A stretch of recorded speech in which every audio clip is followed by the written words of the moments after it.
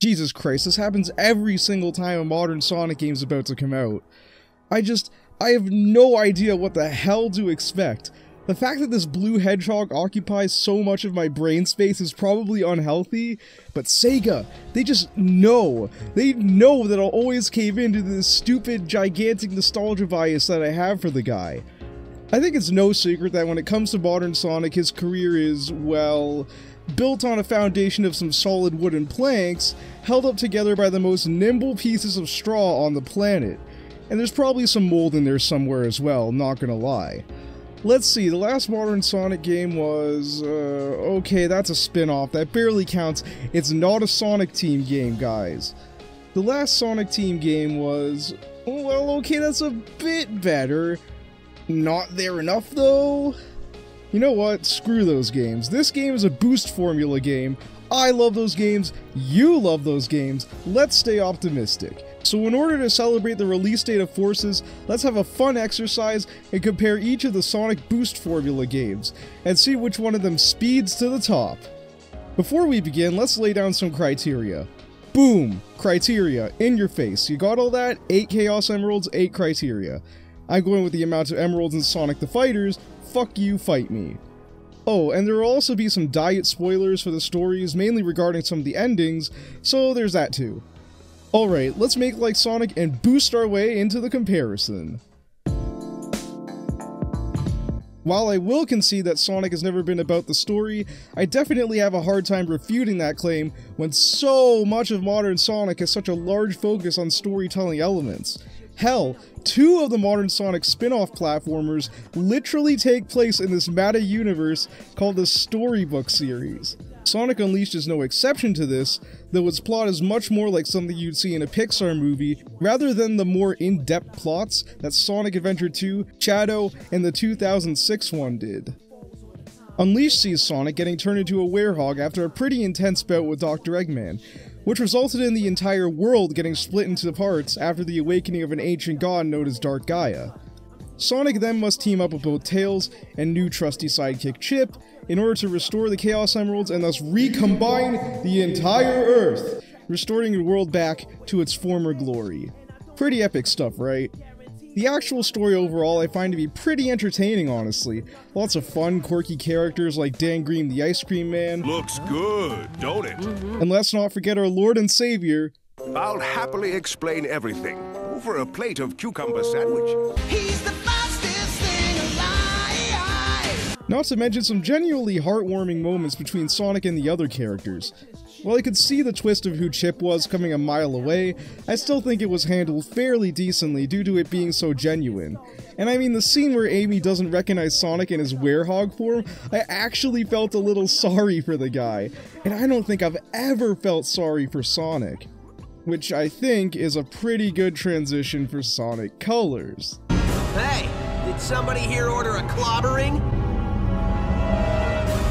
Are you sure? It says somebody ordered an extra large clobbering topped with everything. Okay. Tell you what, I can't take this thing back, so I'll give you an extra large clobbering for nothing. See, instead of feeling sorry for Sonic, I feel sorry for myself. Alright, I don't hate the corny dialogue in Sonic Colors that much. It does fit with the tone it was trying to go for. After all, the premise is easily one of the most bizarre ones a Sonic game has had. Eggman basically makes an amusement park to make up for his evil deeds in the past, but if you've actually played Sonic Colors, you'd know that the second someone would try and go to this amusement park, he or she would die on the spot. It's pretty obvious that there's an evil scheme behind this park, and we get confirmation of that from the Wisps pretty early on. Sonic Colors is very character light, in the sense that we only have Sonic, Tails, Orbot, and Cubot, as well as Yacker and of course Dr. Eggman. This game honestly has my favorite instance of Tails and Eggman in the entire series. These two were absolutely hilarious the entire way through, and I still use some of Eggman's PR lines in my actual life to this very day. Orbot and Cubot are pretty okay as well. Cubot had a decently good running gag in the form of his voice chip malfunctioning, and Orbot does an alright job being the straight man, though I do still prefer Ergo from Sonic Unleashed. Yeah, you can kinda tell I've delayed the elephant in the room here. This iteration of Sonic can be pretty funny at times, No copyright law in the universe is going to stop me! but other times... You know, I don't like what you're doing to my friends in there. It's messed up, so I'm gonna mess you up. I will say that I do appreciate the risk this game took in having a more Saturday morning cartoon vibe to it, and that at the very least it fits the franchise. Sonic Generations does something completely different from the other two, and has almost no story whatsoever. As I've said before, I'm alright with this because Sonic isn't about the story, but it's pretty underwhelming to say the least.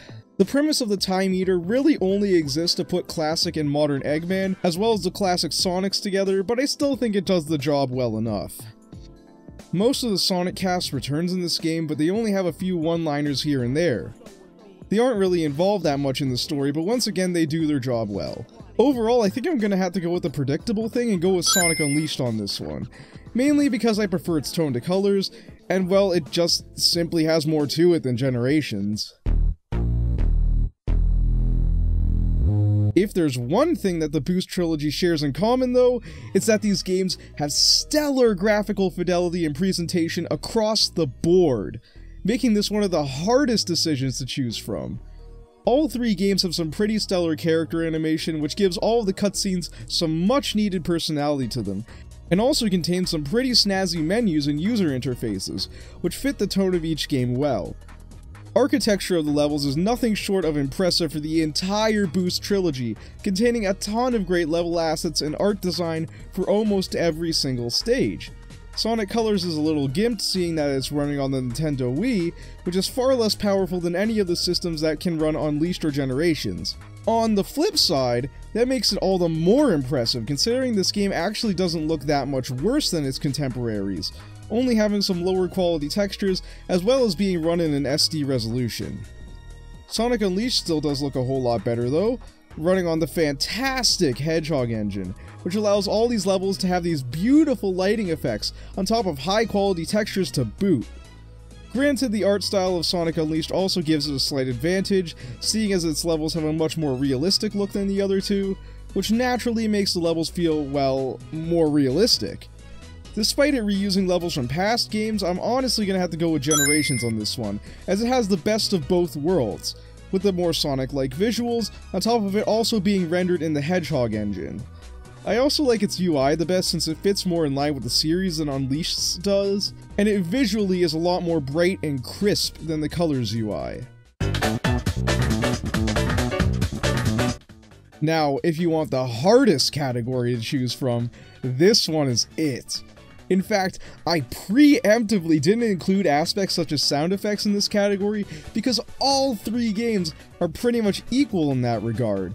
All of them have fantastic sound quality, but all of them also contain the same flaws, such as having the boost sound effect drown out the music when you're playing, which is kind of annoying, but I digress. Voice acting in the games, on the other hand, is an entirely different story.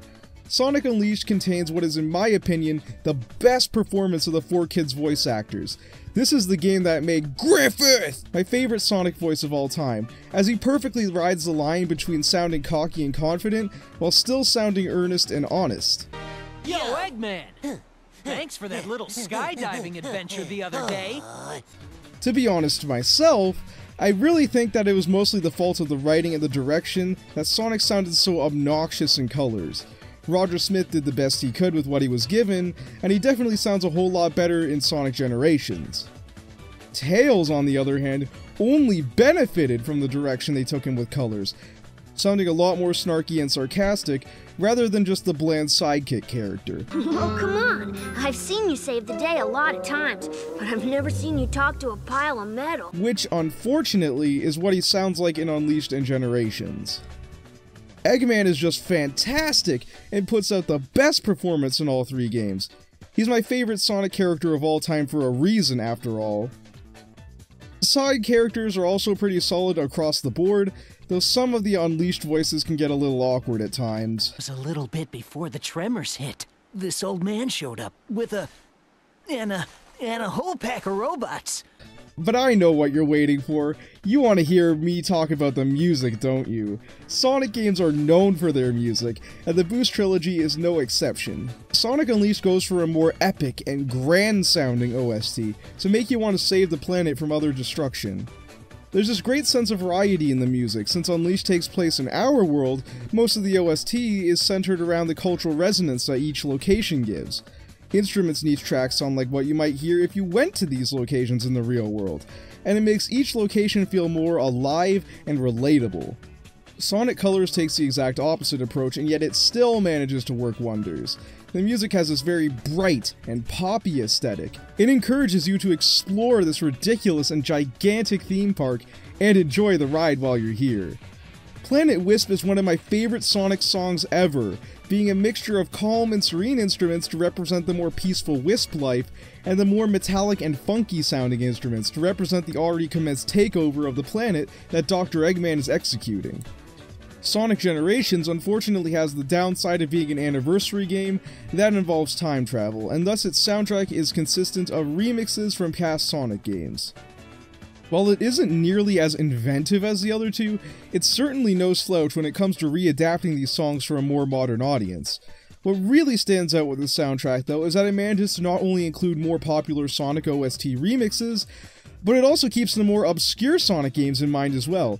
Knuckles Chaotix, Sonic Battle, and many other Sonic games have at least one or two tracks in here, unlockable songs or otherwise. Granted, it doesn't remix all of the music that it contains, namely those unlockable tracks, but I'm still glad they at least made an effort to include almost every Sonic game in here.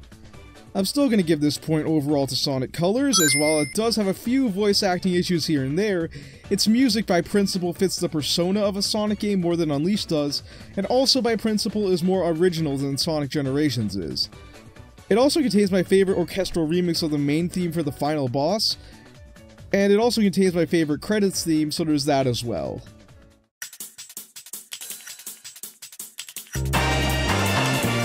Each of these games offers a very different brand of level design and architecture when it comes to their levels and hub worlds. Being the first 3D Boost formula game, Sonic Unleashed tries its best to try out this new innovation by keeping its levels a lot more constricted in terms of movement. The design of the levels themselves are interestingly very 2D Sonic in nature, including the 3D sections. While the pathways themselves don't offer much in terms of open movement, Sonic Unleashed more than makes up for that by having a large amount of multiple routes to take. Take this section in Empire City, for example. I can either choose to do the level the safest and most linear way, or I can do a large risk in order to discover the other track that takes me on a completely different section of the level. Sonic Colors, on the other hand, while it isn't much different, it's very different in its own sort of ways. While there are still plenty of multiple paths you can access via platforming, much of Sonic Colors is based around accessing pathways via the Wisp powers. It also decidedly has far less sections that take place in 3D, relegating most of the platforming itself to 2D sections and leaving the 3D sections for actions like scripted drift sequences as well as sidestep sequences. Sometimes though it just simply has a short linear track to run or grind on. While this might sound a little worse on paper, I can still vouch that the 2D platforming still offers a fair bit of challenge when it wants to, and that each of the Wisps is fun enough to control, and it encourages exploration of the level. Sonic Generations is a completely different beast in comparison to the other two, however. While comparisons are relatively similar to Unleashed, Sonic Generations is bold enough to spout multiple levels with very large open sections and a plethora of 3D platforming to be had. I have to say that I was a little disappointed that this game even contained 2D sections within the levels, considering that the 3D sections are so well designed and are basically what Sonic Unleashed wanted to do in the first place. Take the opening section of Seaside Hill, for example. This more open-ended area gives me a plethora of pathways to work with. I could go through the center of the stage, which is the safest pathway to take. I could go through the left rainbow ring, which brings me to the highest point of the stage currently, or I could go to the right rainbow ring, which inevitably leads me to running on the water, where I will discover a cannon that allows me to skip a large chunk of the level. Hub worlds are also considerably different in each game. Sonic Colors easily has the most minimalist hub world, offering up a simple map screen where you select which section of the theme park you want to explore. After selecting that, you then are brought to this pretty adorable miniature version of the Super Mario World level selection map. Obviously this hub world isn't anything too fancy, but at the very least it gets the job done. Sonic Generations handled its hub world in a much stronger fashion, but it is a bit harder to describe. I think the best way to put it is that it's a 2D version of those hub worlds that you see in 3D platformers, where you can platform, as well as access specific side missions that you can do for bonuses. While I understand the reasoning behind why this hub world feels so empty, I'm still not a fan of the plain white aesthetic that we have going on here. I wish that when you finish one of the worlds, it will restore some sort of background to where the white is, on top of restoring the 3D objects that are white to the aesthetic of the level, rather than just doing the latter. Sonic Unleashed, on the other hand, is basically just one of those 3D platformer hub worlds. Like Sonic Colors, you do have a world map, but instead of just transporting you to the level select, Sonic Unleashed actually has a fully fleshed out 3D hub world. Much like Sonic Generations, you can get side quests and do platforming here, but here the platforming can actually obtain you some sort of secret or medal that can't be obtained in the regular levels. The unfortunate part of the Sonic Unleashed hub worlds is that you can't use Sonic's entire moveset unless you're in the level select portion of the hub world, but that was to avoid breaking the game. Wouldn't want Sonic boosting into civilians after all. I'm going to give the point to Generations on this one. It just has the more fleshed out level design, on top of having the most enjoyable hub world. I should also make a quick mention that I referenced medals a few times. This is not a particularly large point against Sonic Unleashed in this category though. While I don't feel this particular brand of level design should be used for a game that has required collectibles, you don't really need a whole lot of medals to progress through the game, and most of the medals you can get from the Werehog stages or the hub worlds. I realize that gimmicks is an incredibly vague statement, so allow me to define exactly what I'm talking about. Gimmicks are basically the alternate styles of play offered within the Boost trilogy. Now you might be saying, wait a minute, Sonic Colors is a pure Boost game, there's no gimmicks in here. To which I would respond that you might be correct, and you might not be correct. The thing is, you could count the Wisps as a collective alternate style of play in of themselves, but you could also make the argument that the Wisps are simply power-ups, and since they only alternate the style of play for a short amount of time, they shouldn't be compared to something like the Werehog or Classic Sonic. I don't know, the definition of Wisps from a gameplay perspective is very hard to pin down, but for the sake of keeping consistency with this list, I'm probably going to keep them as an alt. Sonic Unleashed's gimmick, of course, is the Werehog, which is probably the most intrusive one of the three, as it actually takes up more game time than regular Sonic does. I do agree with the consensus opinion that the style of play offered by the Werehog is one that really doesn't fit inside of a Sonic game, but I will give props to his levels having some fairly solid design. Minus for the fact that he has a battle theme though. Seriously, that song got super annoying. I don't really think that the combat of the Werehog is that bad though. It's your standard beat 'em up affair and it works, it's just nothing spectacular. Generations' alt style of play is the one and only Classic Sonic. Listen, I love Classic Sonic, and I do think that Generations gives him some really great stages that take advantage of his moveset here. Looking at you, Crisis City Classic. My issue with Classic Sonic is that his physics just feel a teensy bit off, which to be honest here, makes him feel just a little bit less like the Classic Sonic that he should feel like. This, at least for me, makes him feel less enjoyable to play than he should be. Having said that, this still comes down to a hard decision between the Wisps and Colors and Classic Sonic. I'm going to give the point to Generations since I enjoy the idea, and he's still pretty fun to play, but know that I don't want Classic Sonic in every single game. In fact, I'd rather none of these gimmicks appear in every single modern Sonic game. They can be in them occasionally, but I would also like to see a game that's just a ton of Unleashed Sonic daytime levels with no gimmicks, like Colors but without the Wisps. Camera in all three games is actually pretty well done.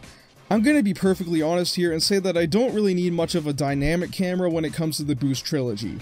As long as the camera is centered and or fixed on Sonic, that's all I really need. I will give props to Sonic Unleashed though, as it does have a controllable camera, on top of having the camera fixed on Sonic already, unlike the other two, which are just fixed on Sonic. Though, the reason Sonic Unleashed has that controllable camera is probably because of the Werehog, but I digress. Overall control is actually surprisingly more different than one might expect. Sonic and Unleashed felt much more noticeably stiff and awkward than he did in the other two games. The jump has this weird stickiness to it, almost like it was coated with a little too much gravity in mind. Colors Sonic alleviates the stiffness by having the double jump, which allows for more possibility space in platforming in both 2D and 3D. Generations just straight up fixed the jump entirely by making it a lot more fluid, and the game only benefits from that. Drifting controls are pretty similar in both Unleashed and Colors, but obviously since the places you can drift in Colors are sequenced, it doesn't really give you enough time to experiment with it. Unleashed you can drift whenever you want, but the more outwards drift feels extremely loose. The best way to drift is to start from the outside as much as possible, and then go all the way in the direction you want to go in to get the best curve possible. Not boosting also helps, especially in the more drift-oriented challenges like this one here in Missouri, which can go fuck itself. Sonic Generations has an extremely tight inwards drift that works in tandem with Sonic's boost. This makes Sonic feel that much more controllable when dealing with portions of the level that encourage drifting and boosting, and makes boosting pretty much a non-issue now. Unleashed Sonic also has this incredibly awkward button placement for his homing attack. Instead of being put on the same button as the jump, it's put on the same button as the air boost of all things, which is a design decision that still baffles me to this day. This round was an easy win for Sonic Generations, but I would also like to see a re-implementation of the double jump from Colors if Sonic Team has any good ideas for it. Just a heads up, for this category I will be including both classic Sonic boss fights and the boss fights of the Werehog as they are part of the entire experience, but they will be talked about separately, as will the Super Sonic final boss fights. The bosses in Sonic Colors are about as bare bones as you can get, and there's literally only 3 of them. Yes, there's technically 6, but 3 of the boss fights are basically just repeat bosses from the previous 3 with the difficulty cranked up. Which doesn't really mean much of anything because all 3 boss fights are easier than doing first grade math when you're 27. The first boss type is this weird Ferris wheel eyeball contraption, where you're pretty much homing attacking the eyeball and that's it. The second is this pirate boy, where you have to homing attack the pirate and then board his ship where you have to jump on his balls in order to blow up the ship. Real fucking nice. Last but certainly not least is the Advance 2 inspired constant running boss fight, which I actually think fits a 3D Sonic game more than a 2D one if this is anything to go by.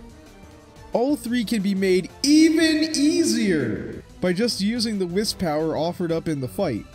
Sonic Unleashed, on the other hand, does actually offer a bit more challenge in terms of the bosses. The Egg, Lancer, Beetle, Devil Ray, and Cauldron all have pretty distinct fighting styles from one another, making each boss feel fresh and new. Hell, you don't even have to fight the Egg Cauldron as Sonic, fighting him instead in the Tornado, where you have to ride Son of Rome your way to victory.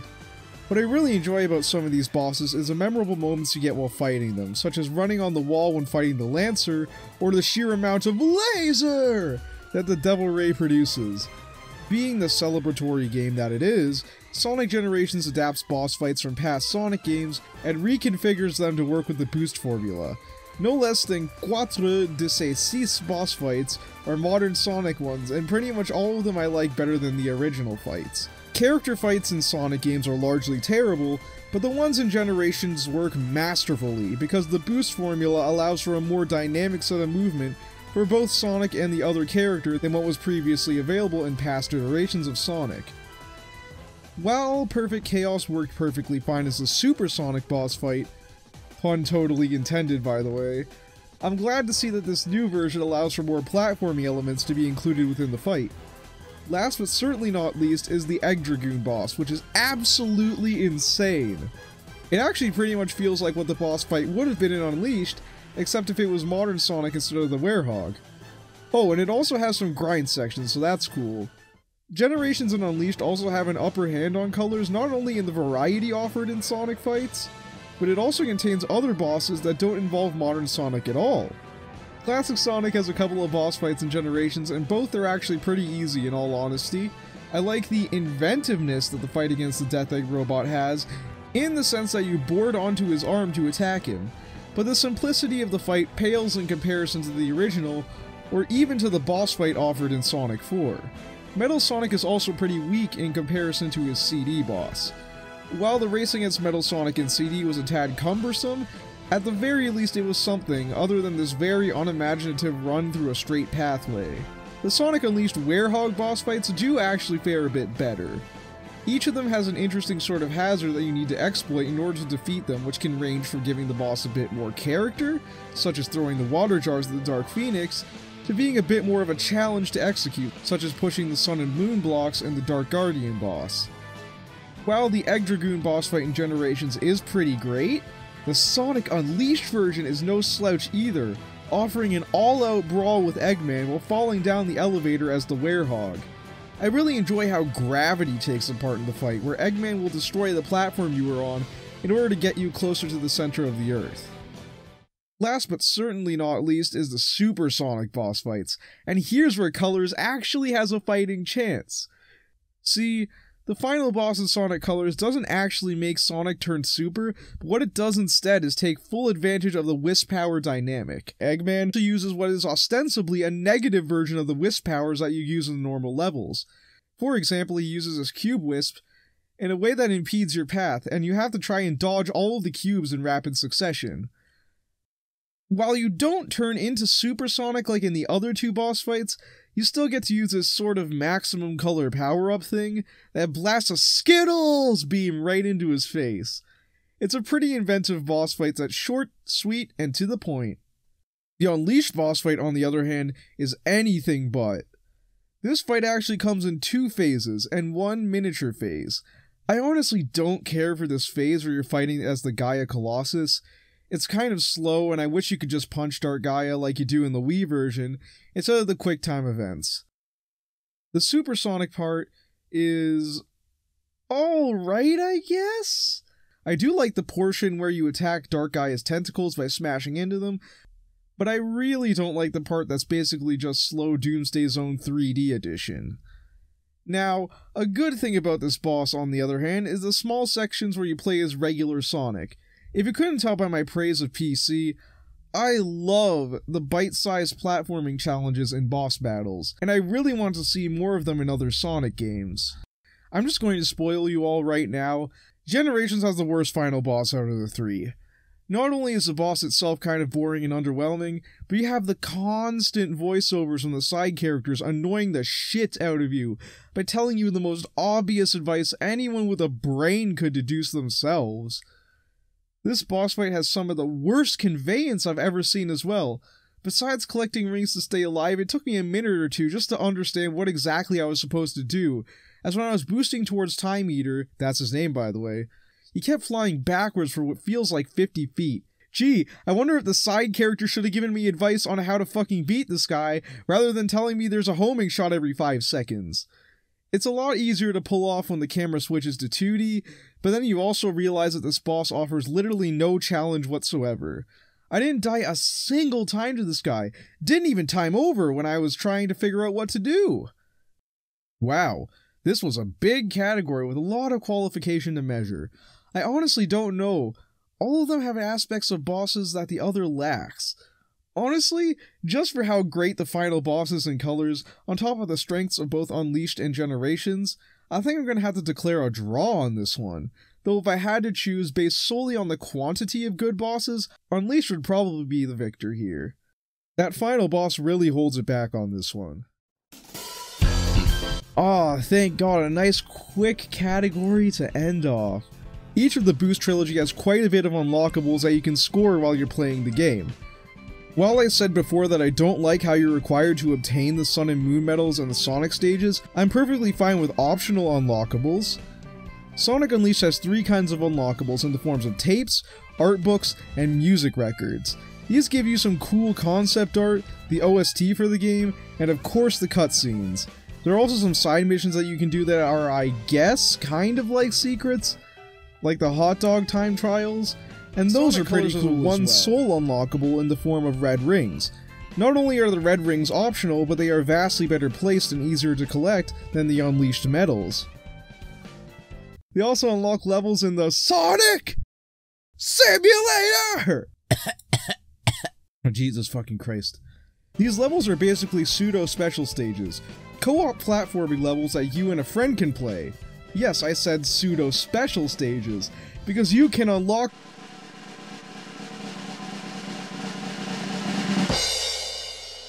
Super Sonic by completing all of these stages. For the first time in a 3D Sonic game, you can play as Super Sonic in regular levels. It was pretty epic when this game first came out, but has sort of decreased in hype over time. Generations is also pretty interesting in that not only does it have the red ring system from Sonic Colors, but it also has a whole slew of its own unlockables. These unlockables are not only obtained from the red rings, but you can also get collectibles from beating the levels, rivals, bosses, on top of the aforementioned red rings. God damn! Since Supersonic is now unlocked by beating the game, all of the aforementioned levels now give you a whole bunch of other shit. Sonic Unleashed had this experience system that increased both Sonic's abilities as well as a Werehog's abilities, but Generations eliminates that system and just gives you unlockable abilities. All of which are on this fucking list that I'm gonna put on the fucking video, so I don't bloat this script to high hell. Look at that list. It's a good list. You should pause the video if you want to check out what abilities are in this game. I'm not gonna go through them. I will say though that my favorite ones are Endless Boost, because fucking breaking the game is hilarious, and the Electric Shield for Classic Sonic, which is really fun to use in his levels and gives you a lot of leverage. You can also unlock the movies in the OST like you can in Unleash, but instead of unlocking the OST of the game, you instead unlock different songs from throughout Sonic's history, which I think fits an anniversary game like this quite well. There's also this statue room where you can get statues of Sonic characters. I got the codes off of this website and that was fun. A little pointless, but fun. Okay, I know that originally Sega was going to give these codes out via events or something, but it's just funny looking back at how that basically never happened. Both Sonic Unleashed and Sonic Generations have DLC, but the DLC is way more of a bang for your buck in Unleashed than it is in Generations. Overall, I'm going to have to go with Generations on this one, for not only bringing the quality with fantastic additions, but the quantity as well. It might not have the DLC of Unleashed, but it more than makes up for it with the power-ups and the Casino Night DLC, which isn't half bad honestly. I really like it, it's kind of this little pinball thing, but I digress. If you wanted to count the PC version's mods, feel free, but considering that there's a mod that literally gives Generations the Unleashed levels, DLC included if you look hard enough, I think this point would have been a fucking slaughterhouse if I included it. Tallying up the scores, wow. Generations wins by a goddamn landslide. I mean, it was the 20th anniversary game, and they did put all their heart into it. I think if I graded on more individual points, the other two would have fared better, but I wanted to consider these games as a collective whole of these parts, rather than keeping everything to its own category. If Colors has the best soundtrack and the only problem in the sound department is Sonic himself, I feel like it would have been a bit unfair to make voice acting a separate category, for example. It also helped in Generations' favor that it has a PC version with modding potential, and a really nostalgic gimmick that Forces is trying to crib off of. Now, we can only sit here and wait for the new Sonsi to come out. Or I slacked off too hard and Forces is already out, and you motherfuckers are playing it while I'm editing this fucking video!